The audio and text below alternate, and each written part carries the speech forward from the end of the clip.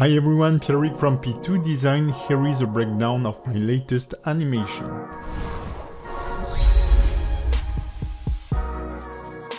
This animation was created to illustrate my latest rigging tutorial. For the most curious of you, you can watch the full time-lapse of this animation following the link in the description. Let's get started. This animation took me a little more than 3 hours to be done, rendered and composed. I wanted the character to be hit by surprise by a magical axe, snapping onto his back. So it has to start in kind of a idle position. He will be kind of afraid, slowly turning around to see what he had on his back, and realize with surprise it's a magical axe he can summon in any of his hands. All of this in a fancy choreography. The camera was animated pretty rapidly.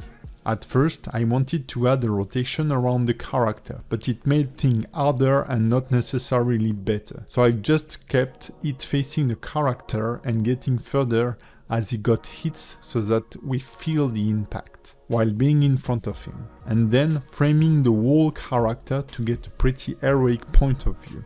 When I'm polishing the animation of a character, I'm almost always starting with the center of gravity of the character. And then all the other parts are dealt with a slight delay in their movement or follow-through animation. When animating for a given take with a camera, it's easier to focus on the arcs the character is doing because the point of view won't change.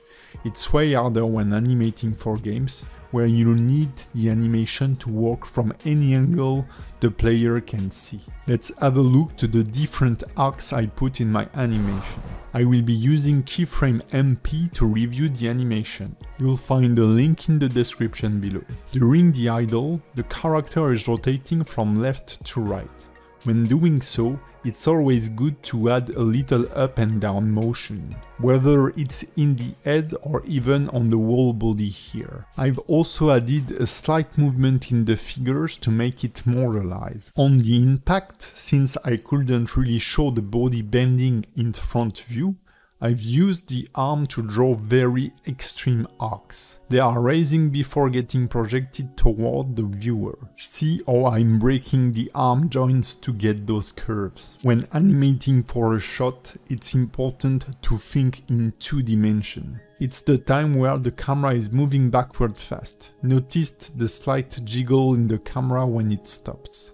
When the character is recovering, I've kept his shoulders raised as much as possible to show the fear he has, knowing something is on his back. The arms raised toward the body increases this feeling. When he's turning his head toward the axe, notice that I've again created an up and down motion for the head.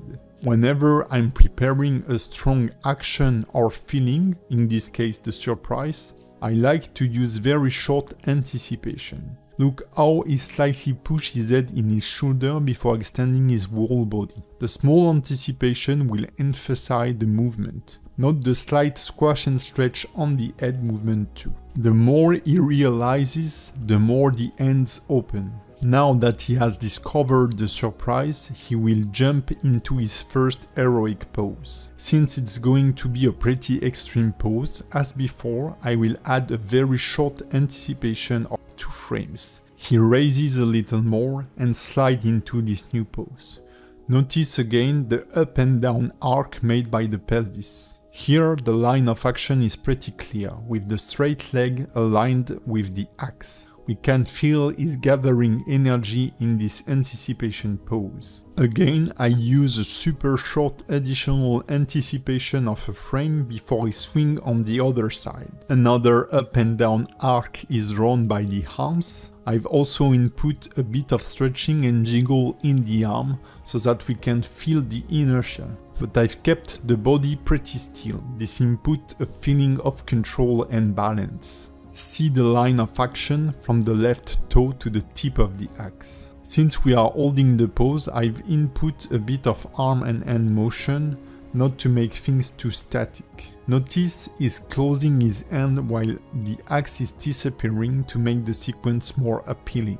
While he's moving into the last pose, see the arc motion of the pelvis. Notice the slight anticipation of the axe catching. He opens his right hand and closes it pretty strongly, adding a bit of squash onto it, while the left arm is getting dragged to the right while the axe appears, dragging the whole body and creating a very clear line of action. A nice arc with a pyramidal shape, like superhero. The axe animation was pretty simple.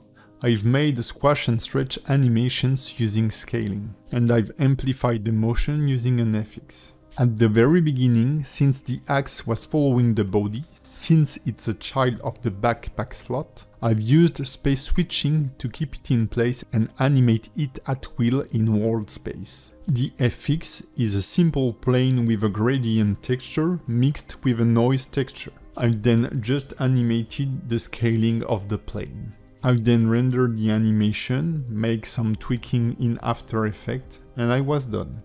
If you like those animation breakdown videos, please let me know in the comment below. This is the end of this video, I hope you've enjoyed it. I'll see you in the next one. Bye!